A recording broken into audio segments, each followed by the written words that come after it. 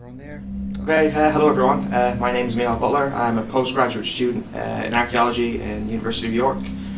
And today we're going to do a playthrough of Far Cry Primal. Hi, I'm Nicky Milner. I'm a professor here in the Department of Archaeology and my specialism is the Mesolithic. Hi, I'm Julian Carty and I'm on a placement year with the Post-Glacial Project. I'm Matthew Collins and I am a bioarchaeologist. Oh, I'm Neil Devoe. I'm the computing officer for the Department of Archaeology. And I'm Colleen Morgan, a postdoc associate lecturer, and I'll be mostly invisible for this time.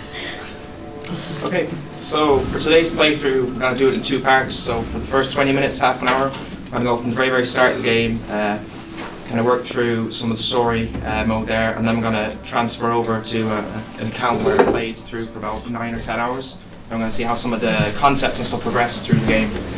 So let's get started. New game, and I'll put it on easy mode.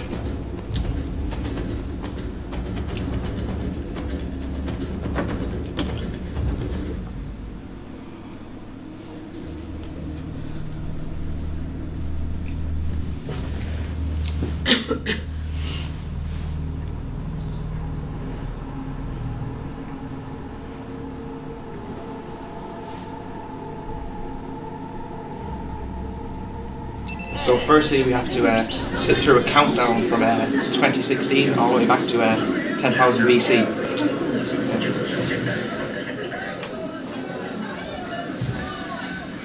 And also we'll have a lot of freedom as well to talk over this because it's a totally new constructed language, so everything's subtitled in a completely different language. Which was done by the Linguistics College, I believe, in London.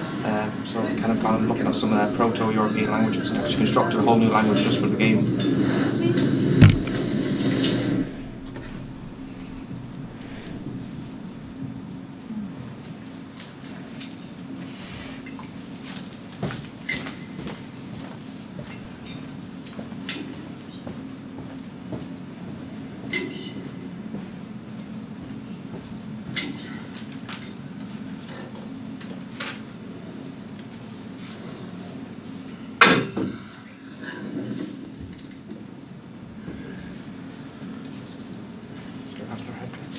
Very nice.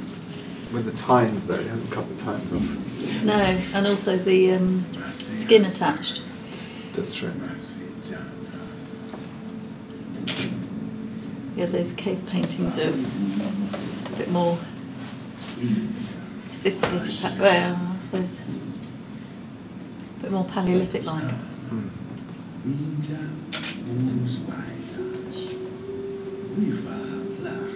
And spotted bison rather than spotted horse. Just wait for the mammoth then to come.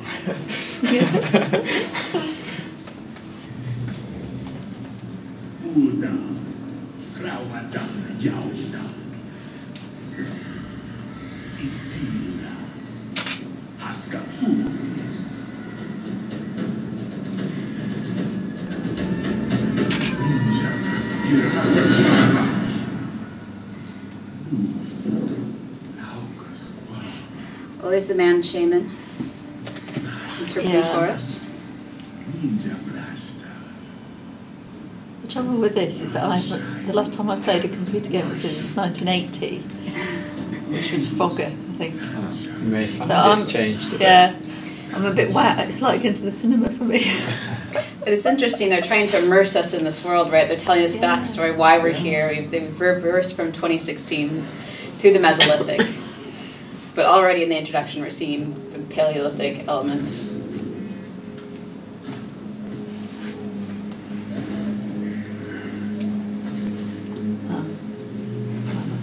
Pretty late mammoth. Especially in Central Europe. Yeah, well, in Central Europe. Yeah, definitely. Bow's far too big.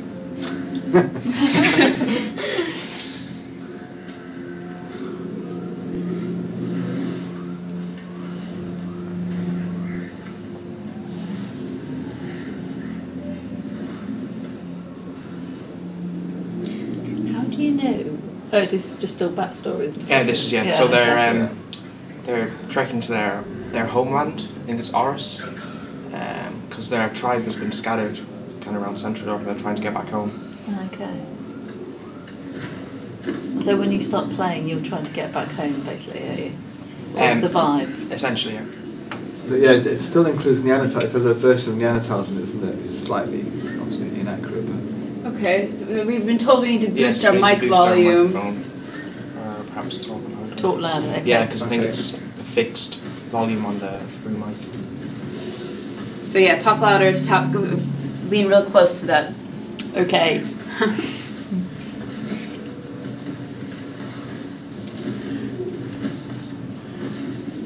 So how often would hunters be taking on full-size mammoths, 3 or 4 of them at a time? Well, not taking on mammoths in the Mesolithic. no.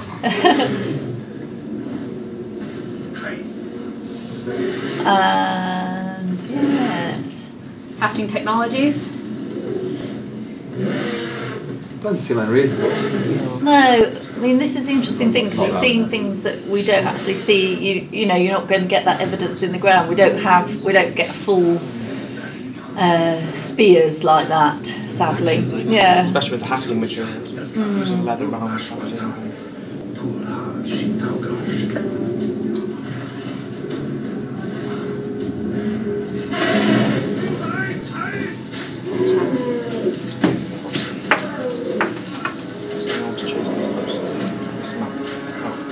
On fire.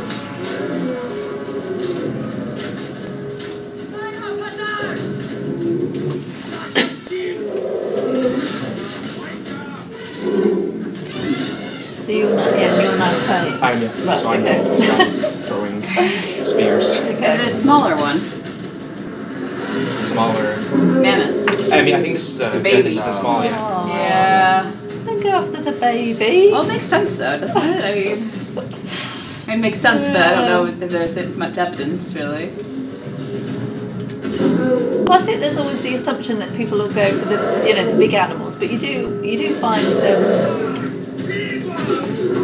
well, for the Mesolithic, for the red deer, you find them of all ages on sites, and obviously they're going to be getting what sort of opportunistic, isn't it? Partly. Wild animals take the youngest.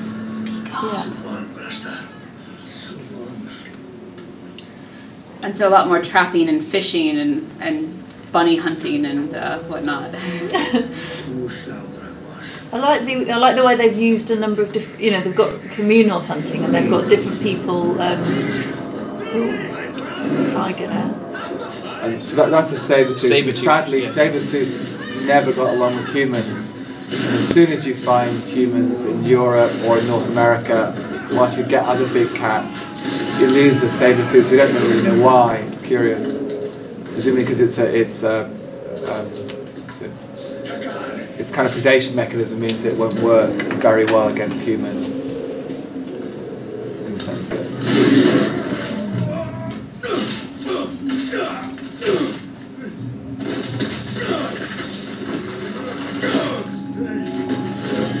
So essentially now what's happening, so most of your hunting party has been killed now and you kind of end up being on your own trying to survive. Oh right, okay. Okay, so if we hit the options, there might be a master volume for audio. 20% lower should be about right. Yeah, so let's jump on this quick.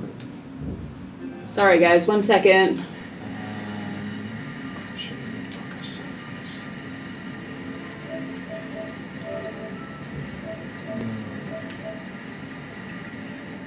Oh well, that's fine.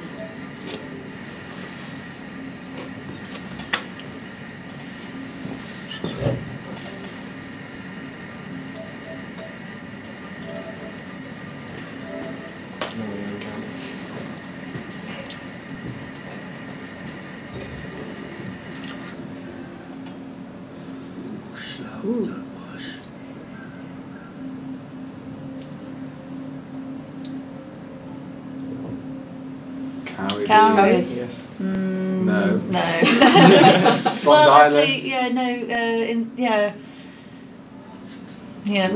not that size. No, Yeah. I'm not. Some places. Tigers? Unless he means the saber-tooth. Saber-tooth, yeah. Yes. Okay, so now, yeah, you're now alone, trying to find your way back to this Oris land where your people live. So now you've got to collect resources. So we've got to get wood, reeds, and slate in order to craft a bow and arrow. And a pendant. Yeah. Yeah. Is he taking older for his bow now? Yeah. We don't know what he's taking for his bow. Older wood. Maybe some of our reeds over here.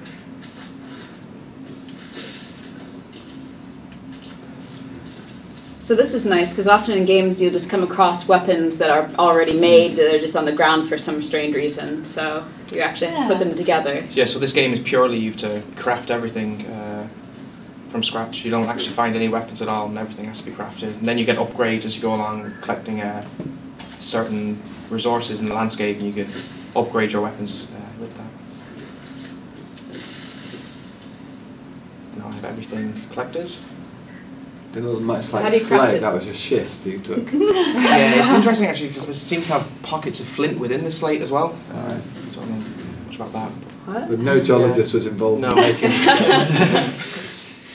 So where would you usually find flint? Chalk? Yeah, chalk or on the beach as cobbles, yeah. Or if you're lucky enough in the volcanic area, you might have obsidian. Mm. Like in Tenerife, there's only, I think, 2 quarries, and only one's very good.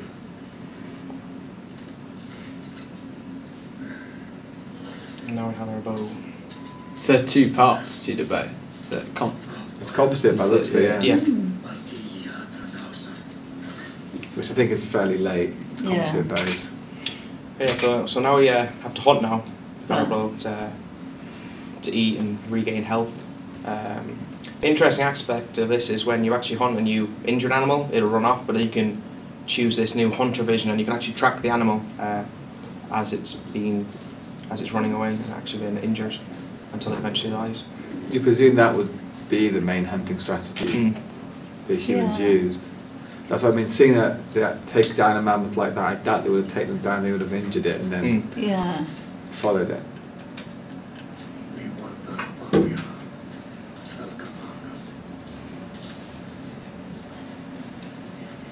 Yeah, so this is now our hunter vision. Ooh, so specialist vision. We can find anything. Oh, there's a goal right there. So. That'd be quite handy if you had a hunter vision. But I mean, hunter-gatherers probably did read their landscape, Yeah, see their read it, landscape yeah. much better. Yeah, notice things. So now it's injured, we can follow his blood trail.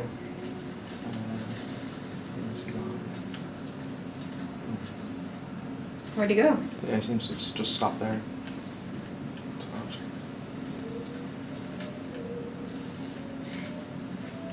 Oh, maybe. Well, that's a shame. Let's get another one. Nice one.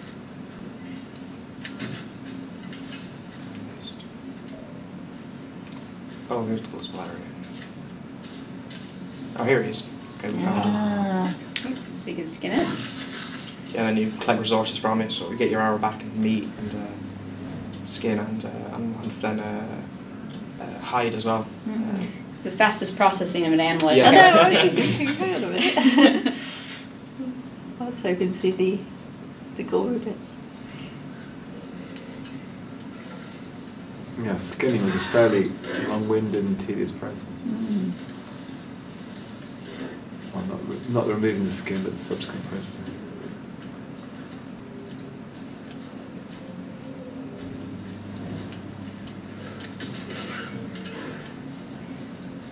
So you might have tried to stash it and come back to it later, or done a very minimalistic processing on it. Yeah.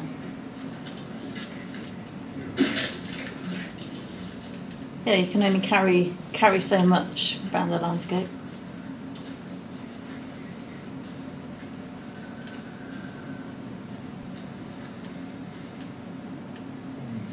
So it's not encouraging you to like find a shelter or.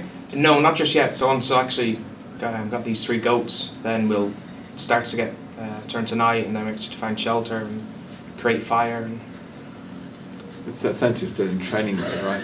Yeah, pretty much. This is probably one of the most tedious parts actually of the whole game, this initial hunting the 3 goats. It's got to be 3. Yeah. There's a hell of a lot of goats around, by the way.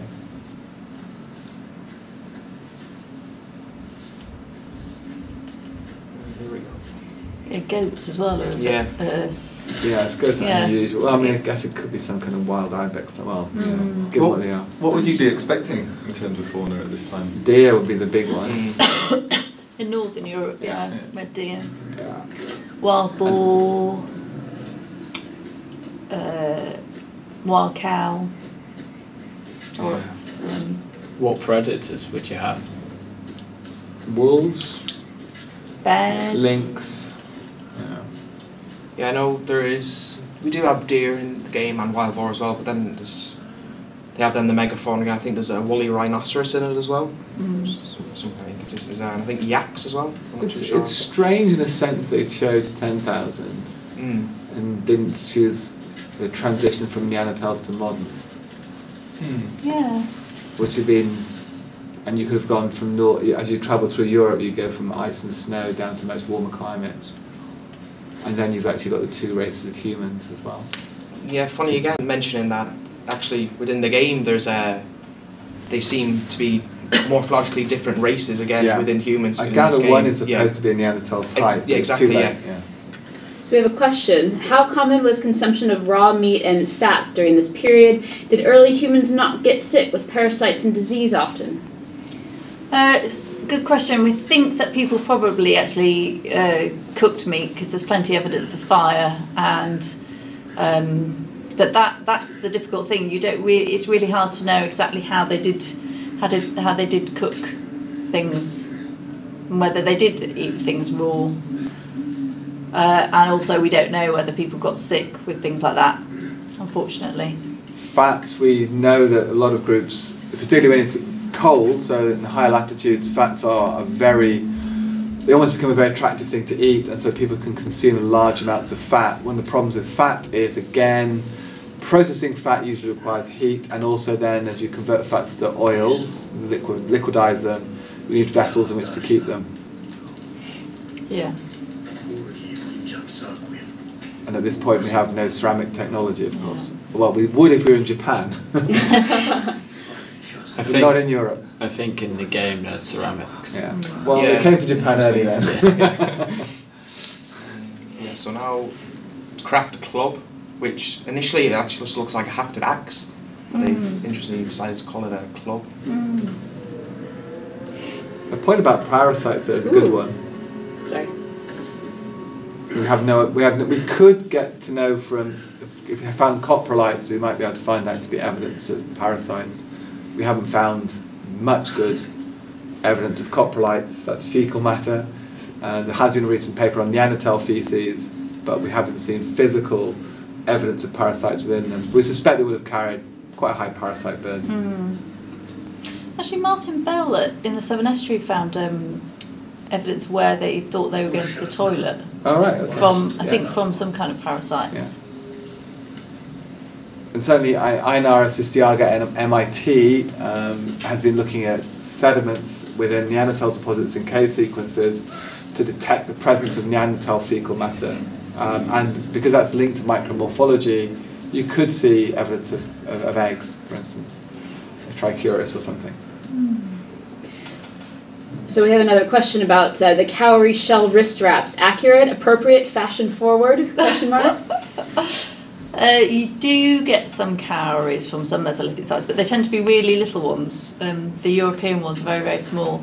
So, and those ones look more like the ones that you get used as money in historical periods. So, to some degree accurate. I mean, they did have jewellery. Yeah. They were making beads, but quite often out of teeth, out of animal teeth.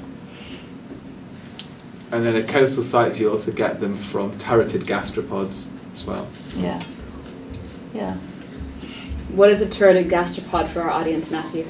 The shells that you see on the beach. They're sort of like the little snail shell type things. So that's sort of snail shell as opposed to a cowrie, although they actually are quite closely related. Thank you. They look different. So fire seems quite instrumental to this game. Especially at night now, because we have wolves lurking around, so it's kind of one of the things that actually deter them at night is fire. You see them probably go for me now. It looks quite a lot like a dial of that one. Big bugger. So it's on the wrong continent. We did find a wolf bone at Starcar,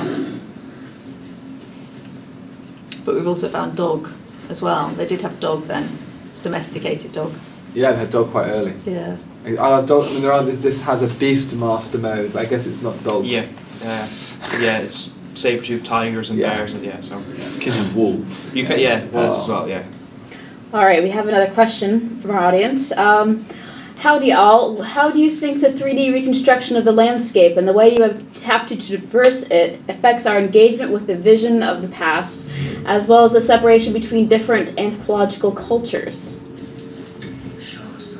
I think it's quite fascinating to watch this, because as an archaeologist, you're not really thinking about how people will move across the landscape, or at night time or daytime, and it is making us think about what evidence we have and what evidence we don't have.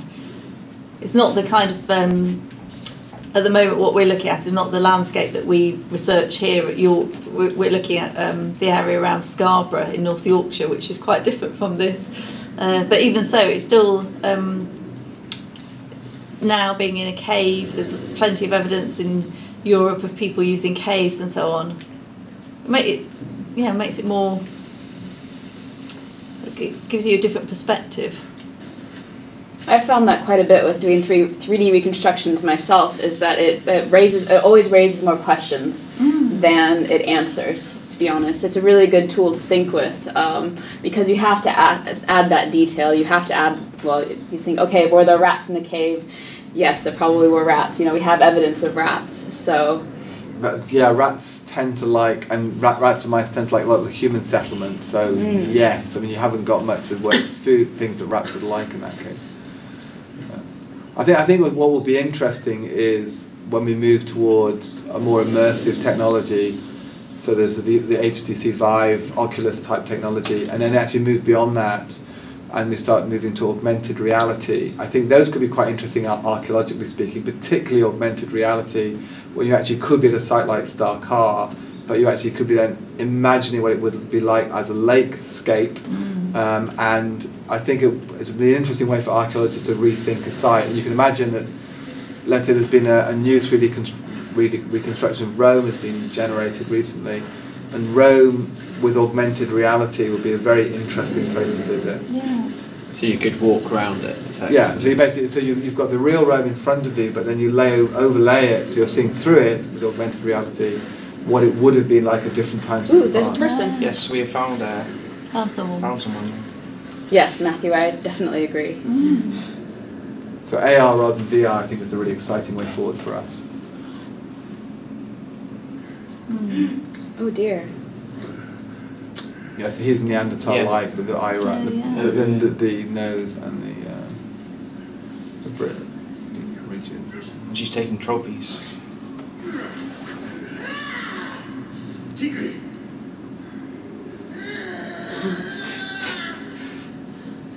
So they're called saber-toothed tigers. Oh dear.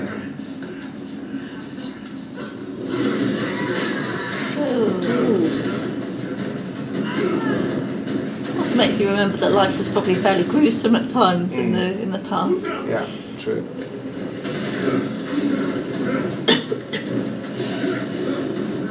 And it's really intriguing to think why ambush predators like saber-tooths actually went extinct so much earlier than the other big cats. Saber-tooths and Neanderthals seem to occupy such a similar niche that they don't. Once you get humans into Europe, you lose the saber-tooths. It's really curious. And the same thing happens in North America. So we have another question. Is there any substance to the idea that the Neanderthals were more intelligent than us on an individual level? Wouldn't that have led to them being more adaptable than us, or does that hinge more on social factors? Well, they have bigger brains, so you could argue that if you equate brain size, which is very dangerous with intelligence, you could say yes. But I think what's interesting about humans is they don't have to be as intelligent because they're definitely more social. And what we understand is that the larger a group is, the larger that combined knowledge is. And I think that's a great success of humans. It's that social aspect. And what we think about Neanderthals is they worked in much smaller groups, like Penny Spikins' work, and therefore they were less keen to communicate with each other. And as we get more genetic data, we should be able to see that more clearly, comparing modern humans with Neanderthals, and how much we see runs of homozygosities of genetic identity within Neanderthals, indicating levels of inbreeding. So even if they were smarter than us, you'd argue that our more social character would overcome that, but we don't really know if they were smarter than us or not. There is a big question over when Neanderthals first meet modern human technology, how quickly they adopt to it.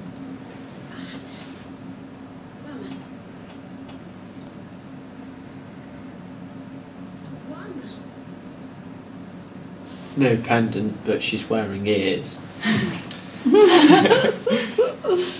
So what we're talking about is there's a very interesting pendant that was just released to the media, or the earliest instance of art, Mesolithic art in the UK. Mm. Yeah. So Google Star Car pendant if you're curious.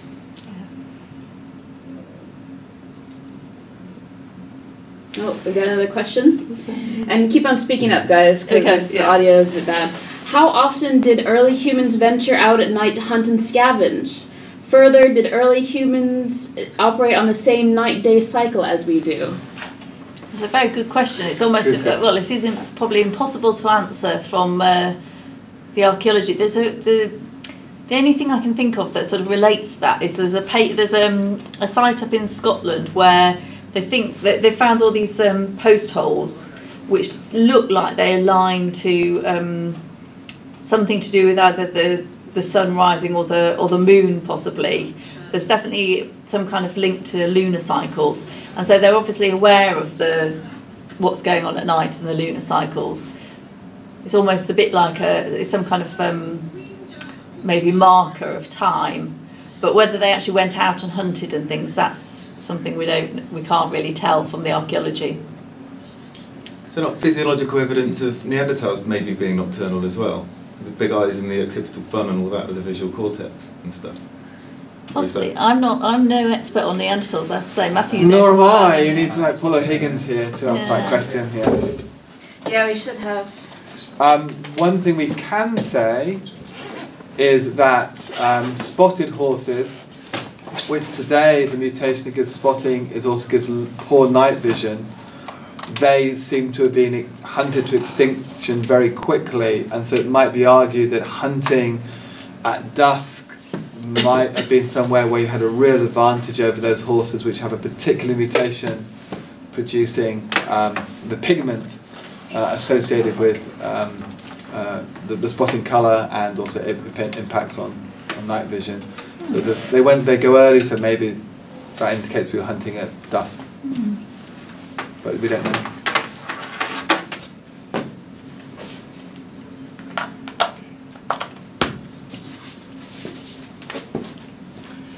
So now I think it might be a good time to change over between the two different kind of gameplay accounts. So this kind of becomes your permanent base, and a village builds up around this. So I'll change over to my other gameplay account. You can actually see the village, kind of how it is a lot further on in the game. So we are going to take a quick break.